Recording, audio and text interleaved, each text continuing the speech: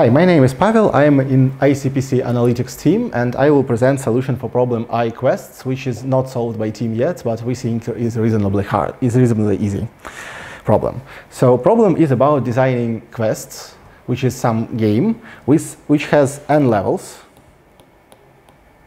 Each level has several characteristics. First of all, its difficulty and its experience you gain when you pass this level. So when you pass the level, you get plus xy experience. And if your level is less than its difficulty, so if you passes the complex level fast, you get much more experience, then experience you gain by level is multiplied by some constant c. Well, the level you have is total experience you already gained divided by some constant v. And the problem is to find the optimal order of levels to gain as much experience as possible.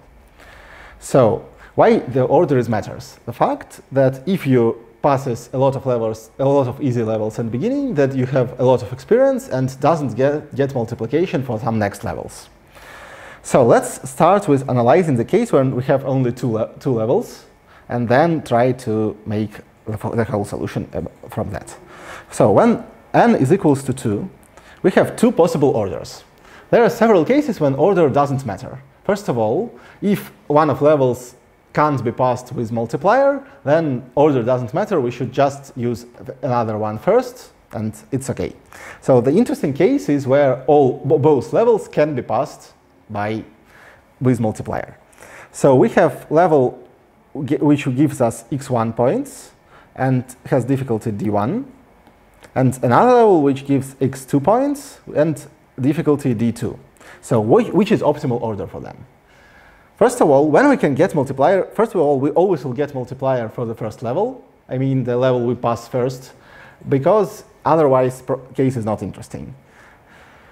If we so the question is when we get multiplier for the second one.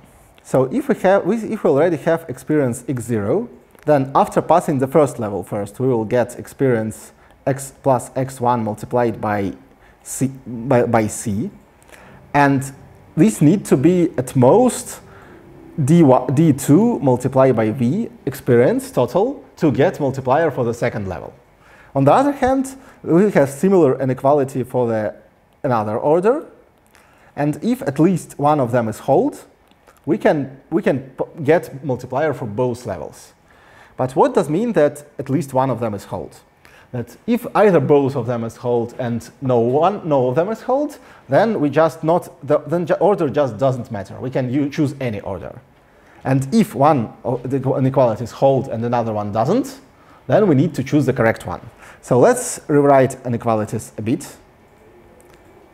So I just move the stuff to the other side of inequality with minus sign.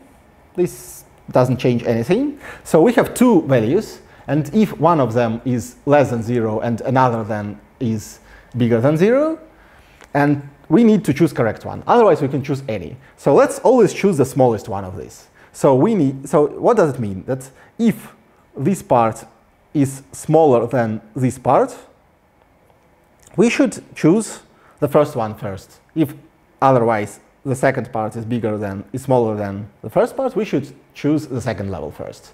So for n equal to 2, choosing best order is just sorting these two levels by some value. It can be easily shown that this comparison of levels is transitive. I mean that if there is level A, which should be earlier than level B, and level B, which should be earlier than level C, then we can show that level A must be before level C. What does that mean? That means that we can just sort all levels, and we know the correct order. But we don't know the correct subset of levels. We need to try to get multiplier. So how this solution can be promoted to solution of the general case when n is equal to 2000? Well, if we choose some subset of levels, we want to have so we have some levels, and some of them should be multiplied. For example, this one, this one, this one, and this one. So first of all, we need to move everything else to the end. if lever doesn't get multiplied, we should finish it at the end of the problem, just because it doesn't matter. It can make things only worse to us, because we will get bigger experience and it will be harder to get multipliers. So all levels which are not multiplies are just used at the end of the game. So we need to choose a subset of multiply levels. We know the order of them. We can sort them. Sort by x multiplied by c plus d multiplied by v.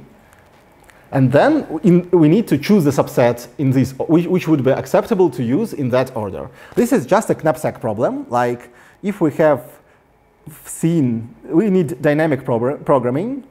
Like if seen first n levels, is it possible to get x,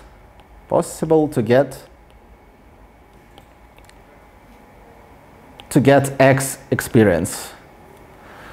This dynamic programming can be easily calculated in time, like n squared multiplied by max x, which is enough for this problem in general case, because it has 10 seconds time limit. If you have some problems with time limits, this can be even optimized by bit sets, by dividing by computer word size, and this will definitely pass. But judges say that it should pass without it. That's all.